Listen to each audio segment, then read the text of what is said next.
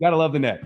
Folks, we are live, really excited. I've got a wonderful guest. Melissa, how do you pronounce your last name? Tittl.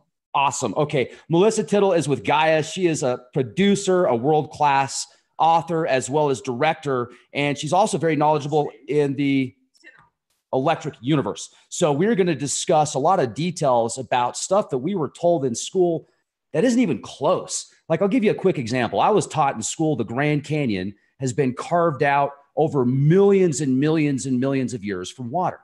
Well, I've got some pretty good evidence that's in stone that's also confirmed by people like you, Wall Thornhill, et cetera, talking about these giant plasma bolts that came from space, whether it be from Venus or some type of solar discharge that created those canyons like less than 15,000 years ago. So that's crazy. And I am so excited to hear the information you have to say, Melissa. You've been researching this so long. You've got an awesome library. Folks, you need to check out Gaia. If you haven't been to Gaia yet, go to gaia.com/leak project. You can actually watch these videos for free. Wall, Thornhill, others that talk about the electric universe. And Melissa, you've just done a wonderful job putting these together. So thanks for coming on the show. How the heck are you? Good. Thanks for having me. Oh, I've never yeah. done these with you before, so this is awesome. This is fantastic. I am so excited. I love your work. And I was shocked that, I was looking at your resume and you've worked with so many different networks and done so much work in regards to not only the electric universe, but other space related documentaries. I'm just really excited to hear what you have to say. So to get started, tell us just a little bit about yourself. And then I want to jump into the EU. Where do you want me to start with me? Like, how did you get into this? Like, what led you down this path? Well, I was in Los Angeles, worked in TV and film, and I've always been fascinated with mysterious things. And as a journalist, I think the problems in the world are good to cover, but what is the root of it? And I just kept digging and digging and digging. And I was working in film. I was working at Paramount Studios, actually. And I got an offer to produce a show called The Universe on the History Channel. So this dates me a little bit, but this is purely just space. Like, I'm just dealing with NASA. I'm like literally covering mainstream science. And I still had more questions. And I ended up getting an offer to work on the first 5 seasons of Ancient Aliens. And that opened up, obviously the knowledge that I had from what we do know, and then of course some other doors that were pretty fascinating. So yeah, I've kind of been digging around this space for quite some time. Now, I love the Ancient Aliens and the Ancient Astronauts series, and I like how they've connected the dots from around the world. And the more research I've done with the petroglyphs and the stuff in stone, oftentimes even what looks like maybe ETs, some of that stuff might actually been from the EU, or like when I say the EU, I'm just talking about these plasma events that people were seeing in the heavens, and they're writing stuff down really quick because I know Perrot and others have done experiments with plasma in laboratories where they were able to get almost identical results as not only the Grand Canyon, the Canyonland, but many of these petroglyphs. Yeah. Can you share some of that information that you have compiled on that? Yeah, of course. This was a really interesting project because I had heard of the electric universe, but then I had the opportunity to sit down with Wall, Thornhill, and Ev to kind of talk about the theory. And the interesting part of it was it kind of makes sense. Like, as crazy as it seems, maybe not for your audience, but for other people in the mainstream, they're like, that's insane. All of their evidence, and especially with working with Tony Pratt, who's at Los Alamos, I believe. The idea that all these symbols were symbols that our ancient ancestors saw in the sky based on a plasma interaction that was happening between planets. And the show goes into that a little bit more technically about how that could happen. Because we're in a different kind of solar system and we were seeing things in the sky we had never seen before. So as ancient people all over the world, they were all seeing the same image. And what they did with that image was they created, certain religious type of symbolism that we use today. And the one that you're referencing is kind of like a stick man in the sky. And you see, like you say, a lot of petroglyphs have this kind of carving of like this man, and he's got 2 little round balls next to him. And you're thinking, okay, well, that's cute. Maybe they're just drawing each other, or they're just, marking that, they were there or something, that's their symbol. But it's a little odd because it's all over the world. So, what is that stick man? Is just because people wanted to draw humans, or were they saying, oh, this is the symbol that we saw in the sky at this point in time? Well, it's interesting because like I've been to the Four Corners region, Arizona, Utah, New Mexico, and Colorado. And you're right, that squatting man. And oftentimes there's stuff that's coming out of his head. Yeah. And if you think about it, imagine plasma and these, these lightning bolts and stuff like that. And our ancestors are watching these things in the heaven. That totally makes sense. That totally explains it. And then you look at some of these hieroglyphics in Egypt and stuff of similar birds coming out of heads. And then you have to ask yourself, and I want to get your thoughts on this. Do you think that the original gods and goddesses actually came from the planets and these events that they saw in the heavens? I don't have a direct answer for that. However, for the audience listening, their whole theory revolves around the fact that at one point, Earth and Mars was not orbiting our current sun. It was orbiting Saturn, but we didn't see Saturn. We were covered in this kind of red mist, purple mist. It was like it's a red glow, but on Earth, it looks purple, right? So we were totally covered. We didn't see any stars. We didn't see the sun. It's the constant amount of light every day. And we were kind of living in this is their theory. We're kind of living in this kind of golden age utopia. There was always enough food. No one was fighting. There wasn't all this symbolism. There was no idea of what was out there beyond this mist, right? And then, of course, this also suggests that at one point, if Mars was orbiting with Earth, Saturn, that they would have had life similar to Earth, right? So we're in the same predicament.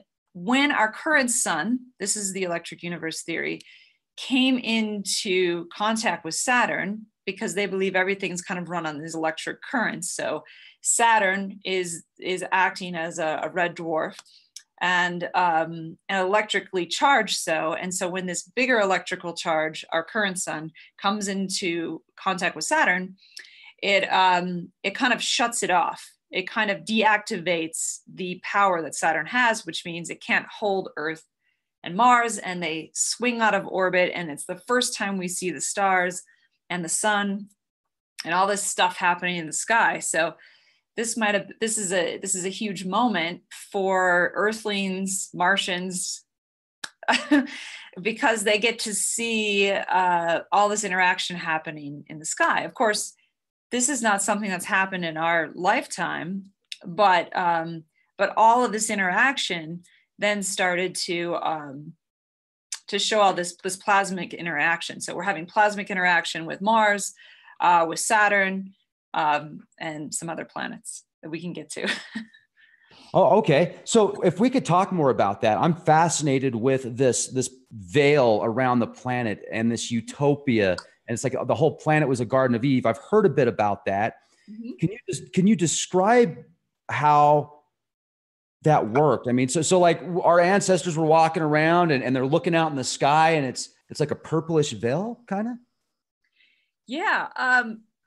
But it's like this red glow that was around the red dwarf planet, and they've been doing a lot of studies. And I'm not sure if your audience is into like alternative health or anything, but there's also this infrared light that people are going to get healed, and it's the same kind of thing.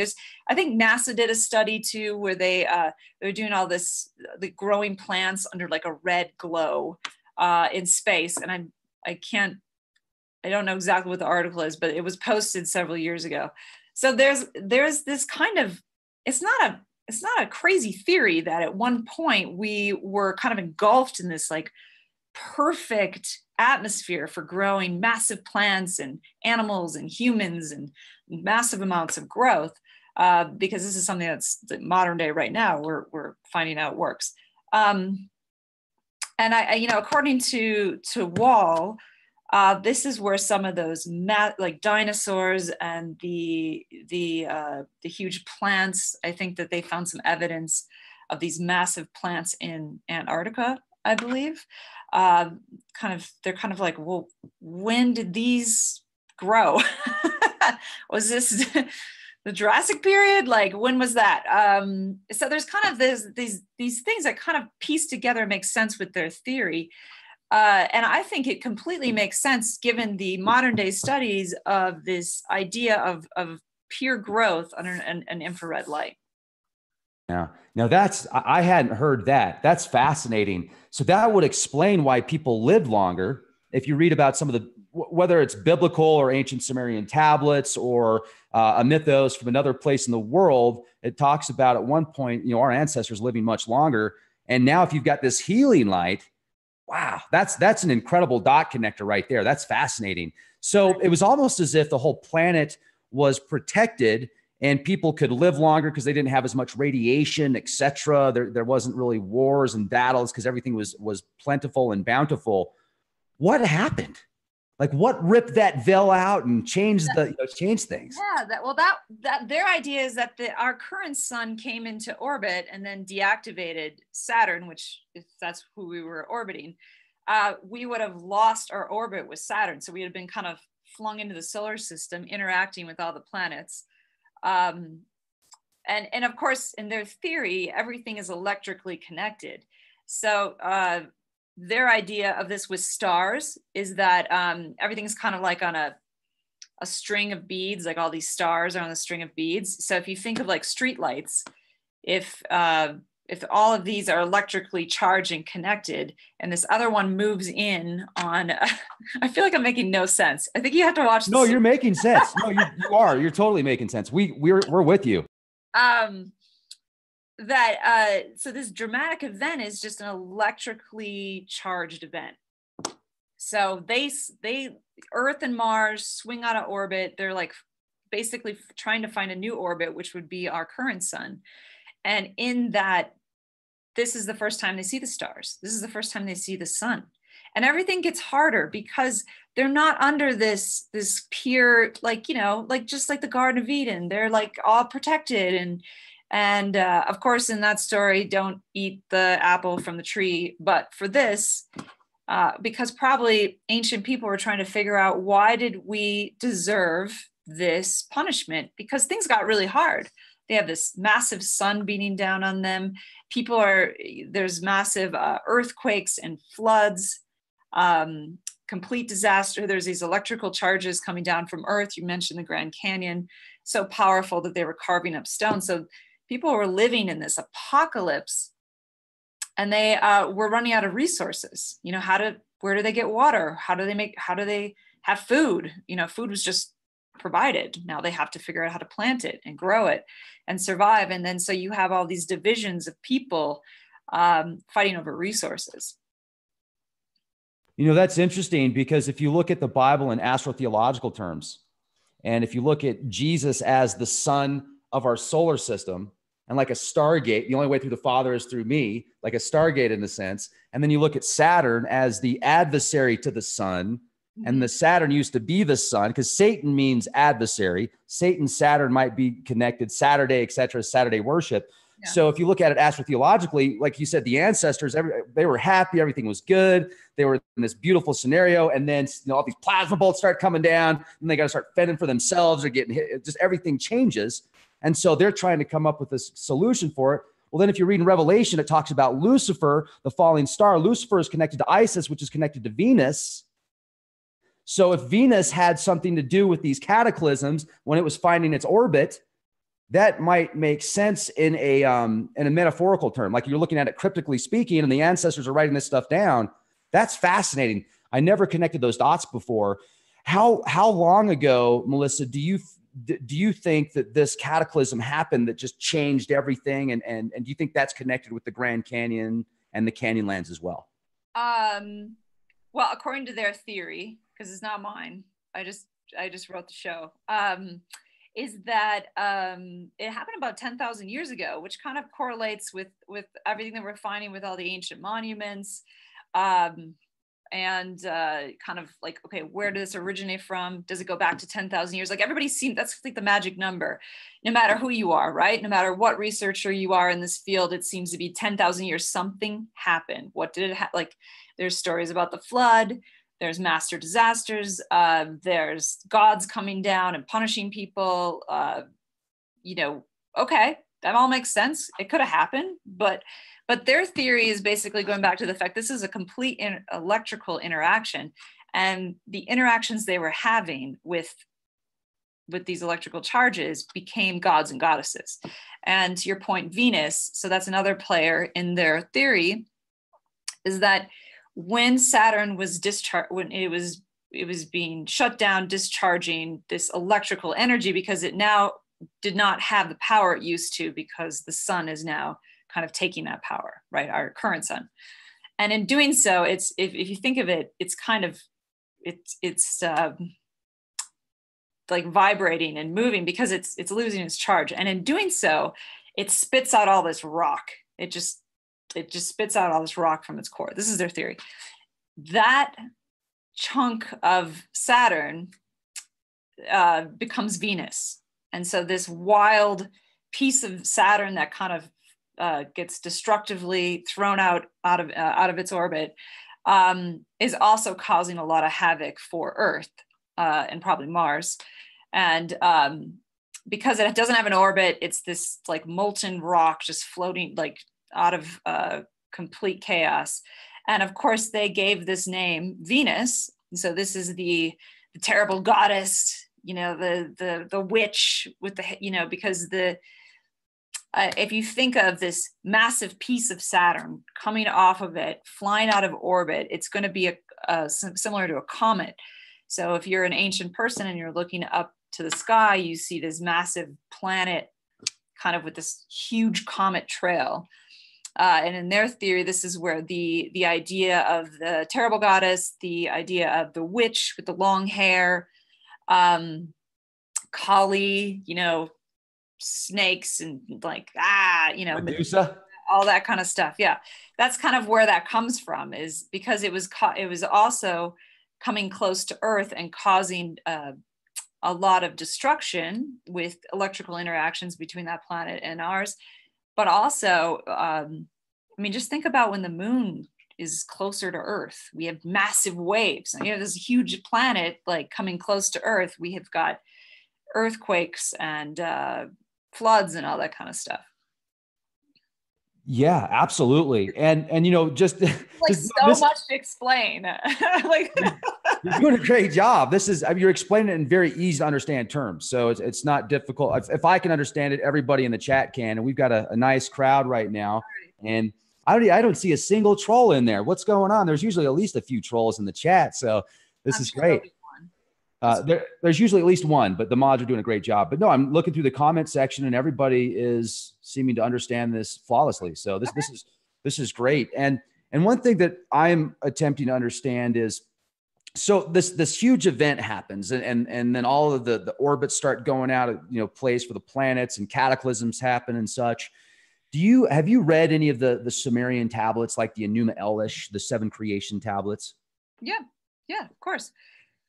Do you think it kind of is describing maybe those events, like Tiamat getting wasted by Marduk and, you know, all these battles and such? I'm wondering if that's what they're describing. I mean, think of it, they're all different groups of people watching the same event from different areas of the world. And they have to come up with an explanation. I mean, anytime that anything happens to a human being that they cannot explain, right? Like something like, why would that happen to me? And they have no rational evidence to give an answer. It becomes this out of body experience. It becomes this thing that God controlled, right? Or the heavens or the gods or the goddesses. And so they have to come up with a reason why it happened. So they create these documents, they create these ancient scrolls of why things happened and who was there and who the players were and who was fighting Tiamat. Okay, so Tiamat, who's fighting Tiamat? If we take the electric universe theory, we have the terrible goddess and Mars, right? Like if I'm an ancient human and I'm looking up, I see Mars, which is also very close to Earth, because it's also trying to find an orbit, and I see Venus, which is wildly crazy all over the sky. Mars is a little bit of a buffer between Venus and earth. So the ancients view this as kind of like he's the warrior, he's defending us from the terrible goddess, right?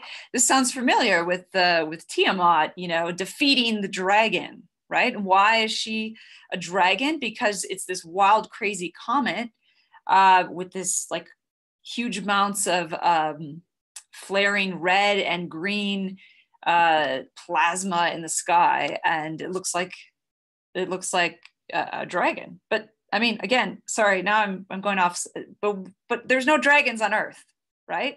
So this is a creature created by people that are watching it, and so, like, you know, you look at all the other ancient texts. There's always the warrior, and then there's the evil goddess. There's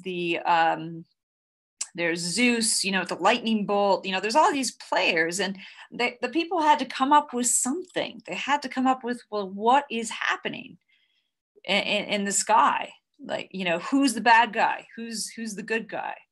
And we do that today. Like, that's just human. That's human nature. There has to be, for us to understand things, we create drama around them. We create characters, even if there's things like this, like mythology. There is truth to them. That was in their research, that was a real event that happened in the sky, and so we had to come up with names for them. It's just a way to pass it down in stories. It's right. Yeah, that totally makes sense. Because they didn't know it was Mars and Venus, right? So they had to be like, it's not really a planet, it was a goddess, and it was a warrior. And it was really pissed off. Yeah, because you think about it, and like these gods and goddesses, some of them have fertility, some of them have the opposite, like destruction and suffering, etc. And that totally makes sense. And then that Venus hypothesis with Lucifer, and then they take the name Lucifer and use suffer is in there. And it's like, yeah, people are dealing with all these cataclysms. They're suffering because of these planets. But then after the planet goes back and then things start to rebuild, it's beautiful. Like if you go to Moab, in my opinion, is if you want to see evidence of a cataclysmic event like biblical proportions, go to Moab, because it's all right there. And now we've got Moab because of Venus. So it's like, you don't want to be there 5,000 years ago whenever it, destroyed stuff, but now things are great. So that leads me to the next question. Have you all been able to put together like timelines on like these events every 5,000 years, every 12,000 years, approximations?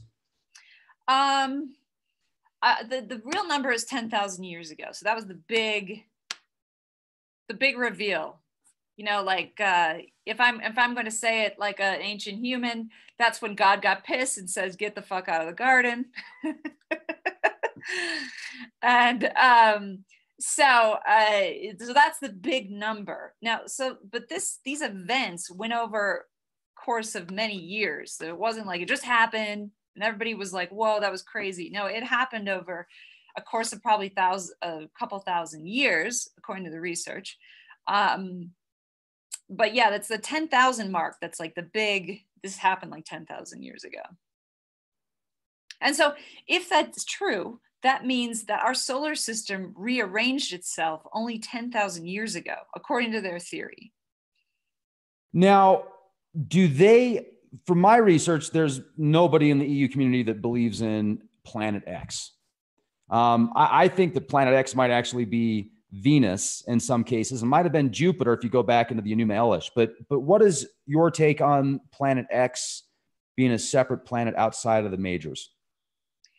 Well, if I stick to this theory, because I do write on other stuff with Planet X, or it's called different things by different people. I think that in this theory, yes, that's not the case. I mean, we do have an asteroid belt between Mars and Jupiter, and then that's that could be a remnants of another planet. I think that that's remnants of this disaster, actually, according to this theory. That I think that's what the remnants are of that. I think the idea of having a planet that was destroyed, I think, goes back to these ancient times where that there was something that they didn't understand, that there was a place that I think maybe they saw, maybe it was part of Mars and Venus having this battle, or seeing other planets in the sky in this interaction. Jupiter's not really talked about in the EU theory a lot, according to Wall. I mean, there's some mention, but it's like a late player to the game, or it wasn't involved as much as the planets we're talking about.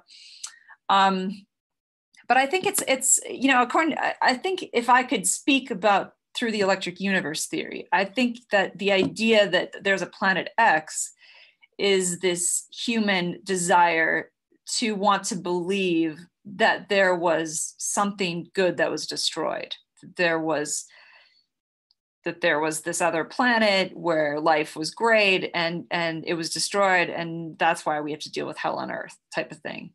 I mean, I'm speaking just from electric universe theory because I do cover a lot of different stuff with Planet X. But that's what I would add for this theory. Okay, fantastic. And how old do you think the Earth is? Yeah, I think it's like billions of years old. Yeah, there's so many theories. If this theory is correct, and we have these conversations about, well, you know, humanity has been on this planet for thousands and thousands of years longer than we think it is, millions of years possibly. That could be true, but we were living under the guise of a beautiful utopia, right? That could be really true, and that there's still evidence on this planet that says that humans have been around a lot longer than we think they have. And also there's I mean, just think of the dinosaur print with the human footprint next to it. And I saw one of those in Tuba City, Arizona, less than a year ago. I went out there, and the guy, this native, took me on a tour, and he showed me. He said, "Yep, here was a raptor. Here's a raptor print. Here's a human print." And he estimated them to be over 160 million years old based upon the rock. So fascinating. And there's so many petroglyphs of humans with dinosaurs. Right. So that's what I'm saying. Like, we could have been on the planet for millions of years, living under this kind of red glow, purple mist with all of our dinosaur friends for a very long time. And then 10,000 years ago, that was stripped away from us, and we had to try to explain that with symbolism. One of the important things, and the things that the ancient humans saw in the sky, according to this theory, is that when they were looking up at the sky and they could see Saturn, and it was massive, right? And then they could see Venus, that was closest to Saturn, and then it was Mars, which had this red look to it. When they looked up at this configuration, if you think of it, Venus is now closer to Saturn. It's creating this plasma effect with the planet, and it's having these offshoots of electric plasma interaction. So you're looking up at the sky, and you kind of see these three planets in a row, and you see all of these like massive streamers coming out of these planets on top of Saturn. And this is, in their theory, this is where the idea of the cross comes from, or the Ankh, or even or the star, or the pentagram. Like, all of this comes from this moment in time where they were looking up there and going, what is that? And so everybody kind of had their own version of what that was. And to have it was the power of God, right? Because that was God up there. That was this massive show. So they would make those symbols, and they would say, this is God, right? All over the world, people have different ideas of what that is because they interpret what they're seeing differently. That's fascinating. What's even more fascinating about it is it makes sense. A lot of sense. Right. Now, you talked about Saturn possibly having life. You talked about maybe even Mars having life, because you said Martians. I think I heard that. Mm-hmm. So Iapetus is an incredible moon that orbits Saturn. Mimas is an incredible moon that orbits Saturn. Titan. So right. There's all these amazing planets, or not planets, but moons that are like planets. But do you think that have you seen Iapetus and Mimas? I haven't been there. They look like the Death Star. They look like the Death Star. Is what I. You haven't been there? I thought you said. I know. I've traveled. Everybody's been there. I haven't been to those moons. Yeah, no, but weird. Again, according What They was look it? like Death Stars. If you've seen them, like the Iapetus and Mimas, Yeah. they look identical to the Death Star from Star Wars. So I was just wondering if you've seen those because you talked about life possibly being on those planets. Yeah, so I don't believe that there was life on Saturn, just life on Mars, and their theory suggests that all of those moons are just literally just like how Venus was a piece of Saturn that kind of came off. It's the same thing with they just offshoot like these massive parts of Saturn as it's discharging with this electrical interaction that was having. That is their theory. Like, but I don't. I think that was part of the interaction. They're not like they weren't just floating around also with Mars and Earth. Mars and Earth. It's just Saturn and it's two little kids, Earth and Mars. Right on. Saturn's really interesting too because I wanted to add because you kind of brought it up later, but I wanted to add that I discovered that there used to be there was a Greek holiday, Roman holiday called Saturnilla, which is a strange name. Just to say it sounds like some flavor. Saturnilla, or a scent. Saturnilla is a holiday where people would, everything was reversed. Everybody could drink and eat whatever they wanted. Masters would serve their slaves. Women could hold court, that kind of thing. Yeah. And everybody would get basically just eat and get drunk for like 6 or 7 days, right? And they had a temple for Saturn, and he was always wrapped up every day of the year except for this day, and he was unwrapped so he could be free, right? So that everyone could be free, like back in the old times, like the golden era, which is strange, right? That's what we're talking about. So it was an understanding that these people believed at one point Saturn had something to do with their golden era, like this time when people were free and everyone could be equal and everybody had a good time and there was no work. Everyone was having, maybe not drunk, but right. But Right. the funny thing, it started on December 17th and it went till the end of December. When Christianity came in, they changed that holiday to Christmas, to Jesus's birth. Obviously, they wanted it was already a holiday, but let's just move it over into this other holiday that we have, and it kind of fizzled out. Like people just stopped participating in it because this Christmas was much bigger.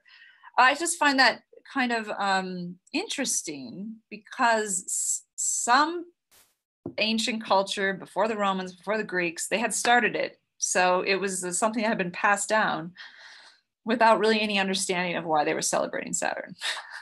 That's amazing. And actually what you said there, I think kind of adds to the cryptic messages of the Bible being connected to astrotheology, because so much of the Bible has adopted stories from previous scriptures. A lot of the Sumerian texts and stuff they've taken and just changed the names, but the same storyline. And as you say, they changed dates. And from the understanding that I've put together, that the Bible is kind of a combination of multiple gods that they've attempted to bring into a monotheistic belief system. So that's why, and anyway, it's fascinating, especially when you connect the dots to the planets and the stars. And I just want to add another thing that I think is amazing when you brought up these pieces breaking out of Saturn. If you look at Iapetus and Mimas, they look like artificial moons. They literally look like the Death Star, and they have the Iapetus has a 10-mile high, 10-mile wide circumference that goes around the entire moon. And then if you've seen Star Wars, that place where it shoots out the laser, that's where a big giant hexagon is. And it looks like it's made up of these hexagon panels. With that said, cymatics being the universal code, everything breaks down to a vibration, and sounds are vibrations. Mm-hmm. If you look at Saturn and that big hexagon on Saturn, and then you look at Iapetus and these other planets, the way that you described it, that would explain how they're not artificial. If you connect cymatics and you look at the universal language as above, so below, that's huge. That is really cool. So folks, we might be looking at just nature when you look at Iapetus. So there's a lot of people in the chat that have seen these moons that think they might be artificial as well. So, wow, that's incredible. That is absolutely incredible, Melissa. Where do we go now? This is great. Well, that's a good thing you brought up, though. As above, so below. So we're trying. a big part of this series is really trying to understand that if this theory is true and everything, and of course, Wall is going to do a better job at explaining everything, how it works from a physicist's point of view. But if it's true that everything in the universe is connected on electric charge, like everything runs on electricity, if you will, that means that all, in a sense, not directly, it's not the same charge, but that means that all biological life on the planets run on a subtle energy as well, right? So we are affected by the planets. It's not just, your astrology report says this. There is truth to that. There is a truth to the planets and finding their alignments or how close they are, or how they are in your chart, however that works. There is truth to that because that charge, although different, not the same, is happening, if that's what's happening in the universe.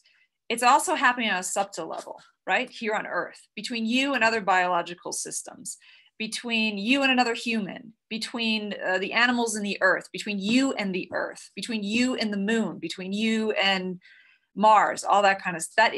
That has some relevancy, which means that in a way, this theory, although trying to explain a disaster 10,000 years ago, is trying to also tell you and explain how we are all connected in the bigger picture through this kind of understanding of how the universe works. Yeah, this is exciting. And it's also kind of disturbing when you go back and you look at what you were taught in school. And then you look at some of the evidence, for example, the plasma experiments that have been done that can confirm on a micro level the Grand Canyon, the Canyonlands, many of these petroglyphs that are etched in stone that our ancestors saw. This is amazing. And folks, if you'd like to know more, if you want to see the details in depth, watch the series, go to Gaia.com/Leak Project. You can sign up for free. I got my friends at Gaia to give Leak Project listeners free membership. So how cool is that? You like it, you love it, you keep it. It's just a few bucks a month. But so you sign up, you watch the videos, and I'm also going to upload. It should be uploaded by now. If it's not, it'll be uploaded here shortly. Go to leakproject.com and you can watch in full this video that is done with Wall, the Electric Universe, Wall Thornhill. It's absolutely incredible. One thing that's kind of neat about Gaia is they've got a little bit more money than me, so they can put together some really nice, you can put together some really nice productions. I love your work. And like, how often do you go, like you turn on TV? I've got a big screen upstairs and I've got probably 5,000 channels and there's really nothing I want to watch. And it's like, oh, okay, channel 5, channel 5,000. It's all the same crap. And then you go to Gaia and at least there's stuff on there that's fun to watch, and it's a lot of people that I've interviewed on Leak Project are on Gaia. And I didn't know that until like after the fact. That's pretty cool. Awesome. Yep. They gave me this wonderful office. See, can you see it? Isis? No, oh yeah, there's Isis. Right on. She's hanging out. Yeah. Right. That is so cool. Speaking of, because now I'm going to get super nerdy. So Good. Isis, Hathor is a version of Isis, right?